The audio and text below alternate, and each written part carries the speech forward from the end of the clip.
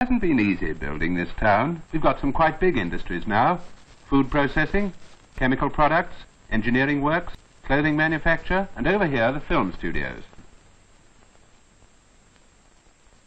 The town centre, at the end of Parkway, is just about the middle of the town.